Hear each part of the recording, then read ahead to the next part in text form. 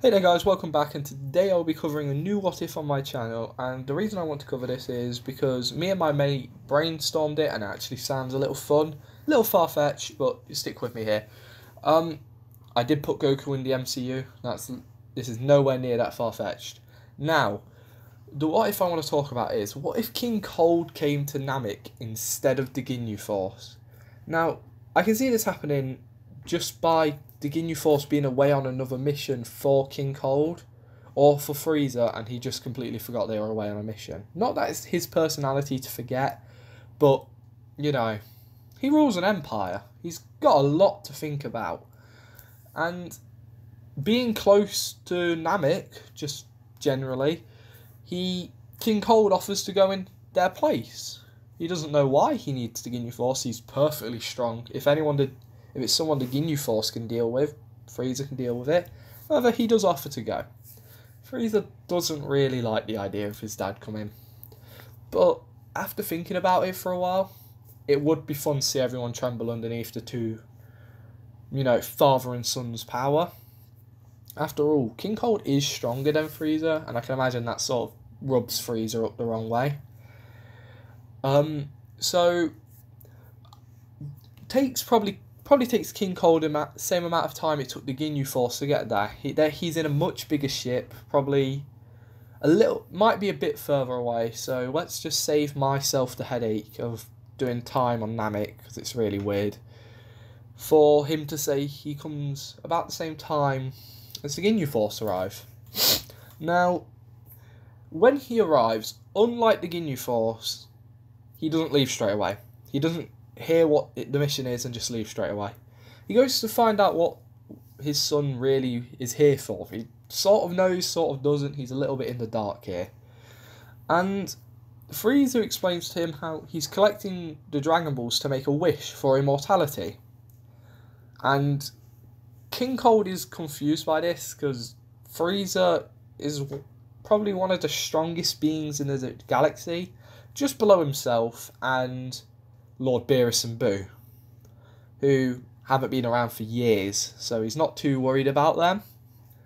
Now, Frieza does explain that he just wants to mess around with the universe for a few, eternities, just to see what happens. And King Cold, not really bothered, just sort of goes along with it. He says, yes, you can do what you want. As King Cold does spoil him a bit. Now, once King Cold does arrive on the planet, everyone can sense it. It's not very subtle. Vegeta, who is still sort of getting the hang of sensing energy, can sense how strong he is. He can tell he's above Frieza, but that's about it. That's where he can place him. He can't place him Frieza too close to anyone, but he can definitely tell from, just how much energy there is. King Cold is definitely above Frieza, which is scary to Vegeta, because he knows there's a huge difference in his and Frieza's power, and now this new, stronger power shows up. It's a little bit unnerving for them. Now, Krillin and Gohan, who are a bit more, used to sensing energy, are just terrified. They are absolutely, they're paralysed in fear, almost. They were already sort of punching above their weight being on Namek. Yeah, they got their potential unlocked by Guru, but even after that, Vegeta was still stronger than them. Frieza was still stronger than them. There was a lot of things happening that weren't working out in their favour.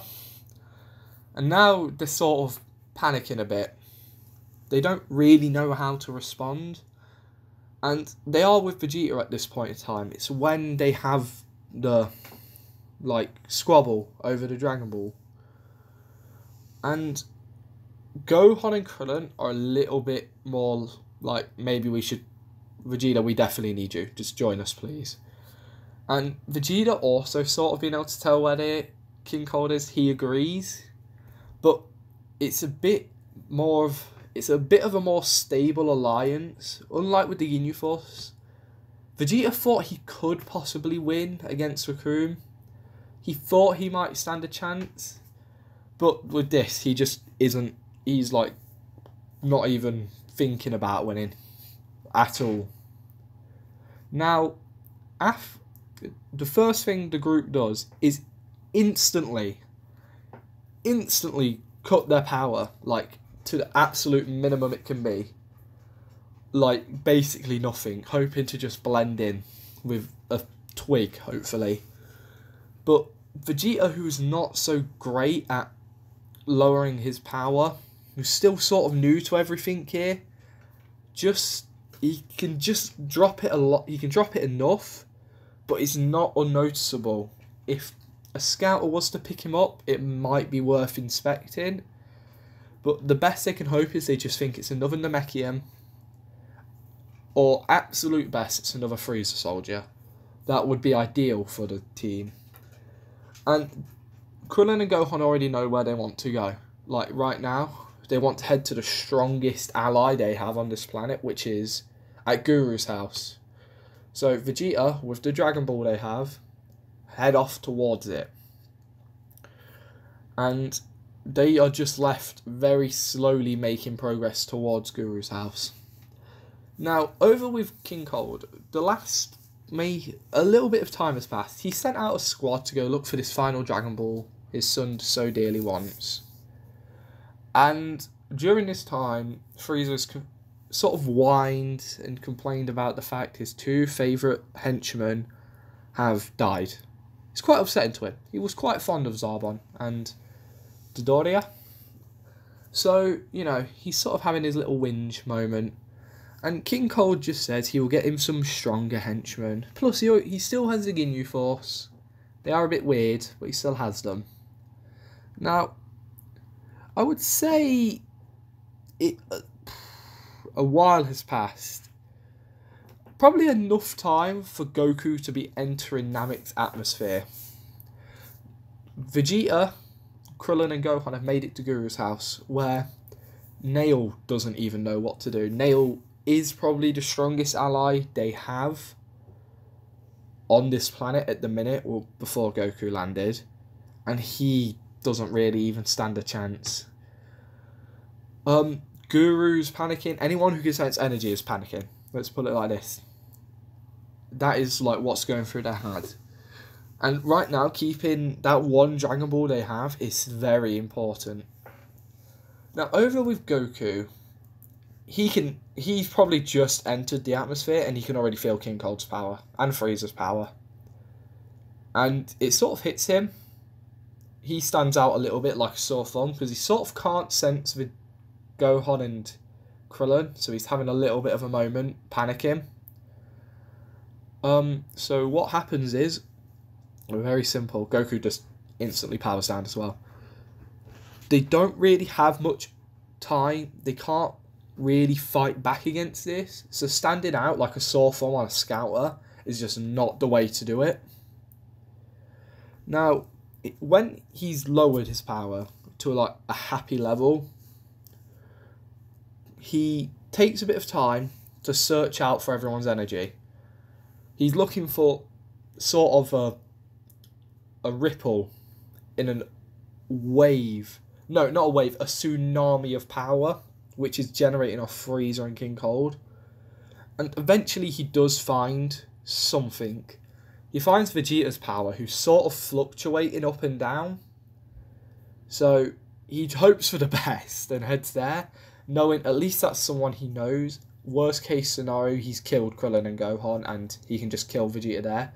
Best case scenario, he doesn't know where they are. And as he gets closer, he can start to feel some more familiar energies. He's like, well, that sort of sense, I can sort of sense Piccolo there, but it's not Piccolo. Might be a Namekian. And then as he gets closer, he can sense Krillin and then Gohan. And then he's pretty much there. He can see what's happened at Guru's house. You see sort of the panic around everyone. But, God, Krillin and Gohan are happy to see him, but they don't know what to do, because Goku is just complete and utterly honest with them. He says, I don't stand a chance against that. Goku normally is someone who would just jump straight into the action. He knows if he gets into this, he won't be able to revive all of his friends on Earth. So he decides to play it smart and just, you know, figure out a plan. Now, upon Goku's arrival, Guru sort of tries to sense out who Goku is. Try and get a grasp of what's happening with this Goku. Nail can sort of tell he's a friend with the better half of this shady alliance, which is Gohan and Krillin. And he's not really friendly towards Vegeta. So this is sort of helping Goku's argument here. And while they were waiting for Goku to arrive, they were discussing a plan on trying to defeat them, or obtaining those Dragon Balls. And they have come up with some good ideas, but nothing they think could 100% work. It's a bit more enforced with Goku here now. They have a higher chance of winning with Goku, but they're not 100%. Now, after a few minutes of them trying to figure out what to do, they do come up with the idea that they need to get rid of the weaker one first. So they're gonna hope to get rid of Frieza. If they can just leave one big power, they might be able to figure out something. Vegeta does have an idea. He hates this idea, but he has an idea. And as he explains it to the group all sort of agree. It's like, yeah, that's a good idea.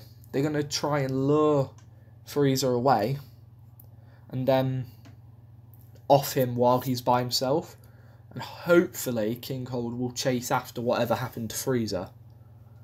Now, before they take off to do this plan, Guru does call in Nail to bring Goku inside. And after scanning up and down Goku, and after these few minutes of, you know, sort of seeing what he's all about, he has come to the conclusion that he is not a selfish person. He's very kind-hearted. However, he fights for fun. And he isn't 100%... He's 100% good, don't get me wrong. But his motivations sometimes are a bit... He wants to fight. But he can tell right now Goku is 100% serious to get rid of this, you know, threat on his planet. So Guru unlocks Goku's potential. Now, initially, Krillin and Gohan both got a 7.5 times multiplier, putting them about 11,000 from 2,000. Now, giving Goku this first initial multiplier puts him at a power level of 675,000, just above Frieza's first form. Goku is a little bit more confident. He does believe, he now knows he can probably win in a fight against him. And worst comes to worst, a Kaioken.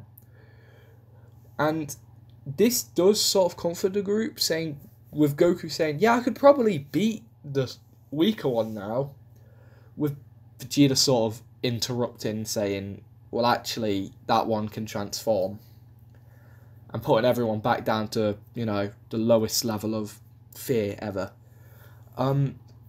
Now, Guru does explain that his power is going to increase a little bit more over time, and hopefully this will be enough power to at least get rid of one of them. Just one of them, that's all he needs. Like that, the group sets off. They head towards just a vast open area, and they wait for a few scouts to go by, and Vegeta shoots them down. Vegeta also picks up their scouters, and he says down the mic of the scouters that Frieza can come to his coordinates right now and get the last Dragon Ball if he agrees to make a deal with Vegeta. Now, Vegeta is sort of smart in this sense. He could probably play out Frieza like this. And he actually does lure Frieza out. Frieza comes alone, well, he leaves alone, and he is on his way now. King Cold, not really caring, thinking his son's the strongest and all of that. Just decides he'll sit back there and just look after the Dragon Balls. Maybe have some wine. I don't know what King Cold does in his free time. And When Frieza arrives to this open area, he's met by Nail and Vegeta. They're the only two stood there with the Dragon Ball. Vegeta cracks out the deal to Frieza, saying, I will give you the Dragon Ball if you agree to let me leave the planet and live out the rest of my life without you holding over me. And Frieza thinks about it. He will be annoyed. He's sort of angry that Vegeta has the balls to make this deal. However, Vegeta is sort of getting ready to sort of blow up the ball. He sort of knows how much Frieza wants this. And eventually Frieza does agree and asks, what is the Namekian doing here? Nail then speaks up and says, well, you need to be able to speak Namekian tongue to awaken the dragon. And I will awaken the dragon, give you your immortality wish, but then you have to leave my planet alone. This is really annoying Frieza. He didn't want to make a deal with Vegeta, but now he's got to make a deal with a Namekian as well. It's really annoying him. However, he does accept this. He thinks, well, immortality is just that close then. And if they try to do anything funny, I can just, kill them. He agrees. And it's at this point where Frieza starts walking towards him to shake Vegeta's hand. And Vegeta and Nail just zoom backwards real fast, with a beam landing straight in front of Frieza, but him dodging it, and it wasn't really anything to worry about. His scouter picked it up. It probably topped off about 24k. Then he feels a split down the centre of himself. He can't really feel his legs at the minute. He had been cut in half by Krillin's Kienzon, and he's angry as hell, but before he can even let out a word, a scream of anger, he's hit by a small key orb, which expands out and just utterly disintegrates him. Frieza's been taken out quite swiftly by just a little bit of work from Gohan using the Senko to lure him backwards. Ooh. And Krillin cutting him in half with the Kienzon. They were hoping it would kill him, but just in case, they had Goku collecting a Spirit Bomb. Just in case.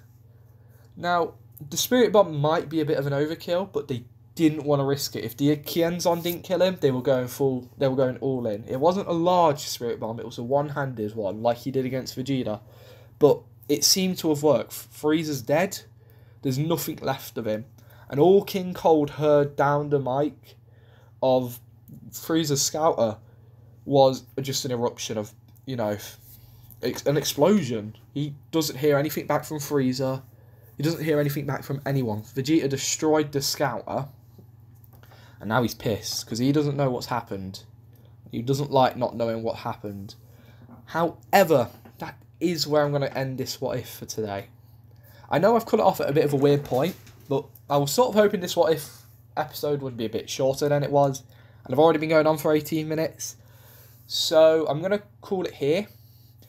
And I'll probably continue this depending on how everyone likes it. Leave a little bit of feedback. And I just want to say thank you for watching. I hope you have a good day or a good night. And I'll hopefully see you next time. Bye.